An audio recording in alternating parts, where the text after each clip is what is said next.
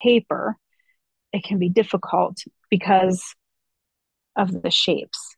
All right. So finding the contrast between the darks and the lights and where they belong in the shapes um, will help tremendously. So that kind of leads us into values and understanding our values. So let's talk a little bit about values. We got to find our lightest lights and our darkest darks. And this is one that I use. This is a technique that I use with my students at school. But like say, okay, so I use this picture. I printed out a picture of some nice green leaves. Okay, so they have tons of value in there. Like you can see them, but there's so many variations that it can get confusing, right?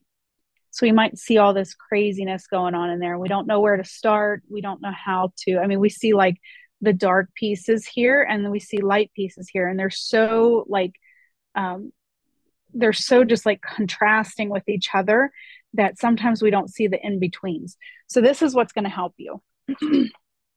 Every picture that I do, I print out a colored piece and then I print out a black and white piece. Okay. So this will break up all of that color. Okay. So now you see the values. All right. Along with this, I like to make what's called a value scale. Has anybody ever made a value scale? You can put it in the chat. So a value scale matches your picture, and I have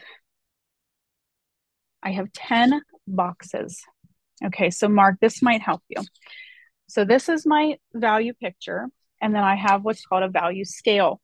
Okay, so hopefully you're not reading this backwards like I am.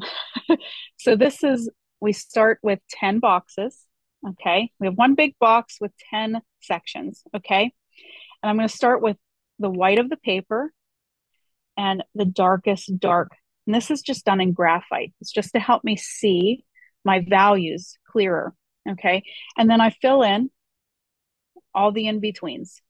Okay. So my midtones between my light and my dark.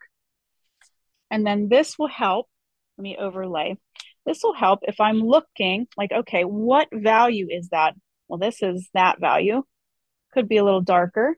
And then you just kind of like, look, okay, that one matches.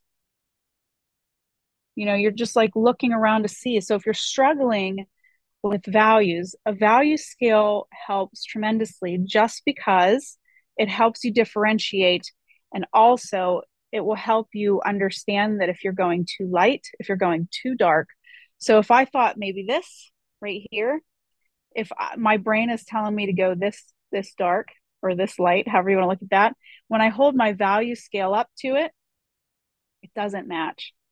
And then my brain goes, oh, I need to go darker, right? So that is super, super helpful. So again, to make a value scale, you make your rectangle and you have 10 sections. Okay. And then you make your lightest light, darkest dark, and then you fill in everything in between up to your darkest dark.